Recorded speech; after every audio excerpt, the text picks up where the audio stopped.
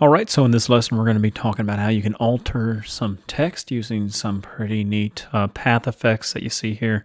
And in order to alter some text, we need to have text on our screen. And we use the text tool like we've always talked about before. And for simplicity, I'm just going to go ahead and use the same font that is currently my default. So here's the text and the path effects menu. That's what we need to go to next.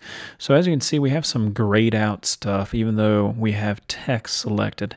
And with all the lessons that you've learned about, we always want to check the information section down here, and this is text, and we're dealing with path effects. Now if you don't see path effects on your screen, well, go over here to path and then path effects, and you'll see that.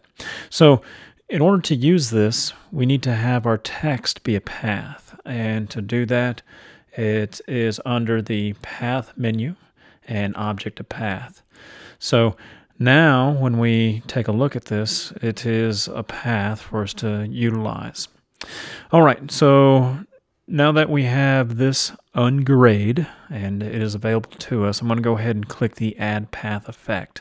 Now this menu will pop up, and the one that we are looking for is Envelope Deformation. And we're going to go ahead and click Add.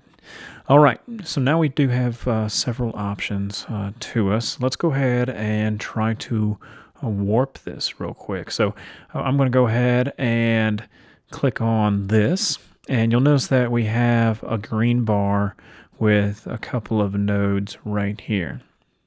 So you can go ahead and you can actually move these red dots, and you can start warping the text that way. You can also warp it by making a bulge in the center, and we'll show you that here. I'm going to go ahead and go to Edit, Undo, and you can actually take this little editor and you can shove up that green line. And we can do the same thing for the bottom bend path, and you'll see that we get another green line, and we can make the text bulge in the center.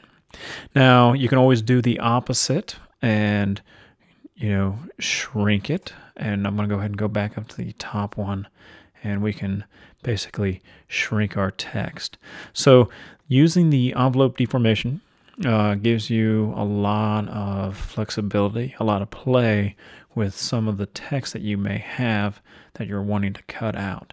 Now once you have everything set up, you do want to do one last step before you save this as an SVG, and you go up here and you do want to make sure you go path, object to path, just to make sure that all those settings will stay with you, and you can go ahead and go to File, Save As, and save it as your SVG.